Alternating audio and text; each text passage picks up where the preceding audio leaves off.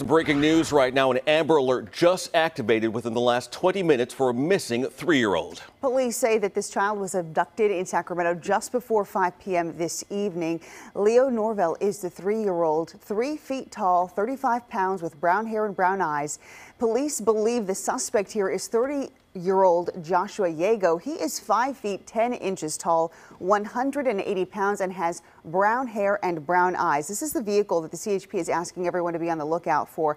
A gray 2011 BMW, license plate 6NTU367. Police say the suspect should be considered armed and dangerous. If you were asked, if you do see that child, you are asked to call 911.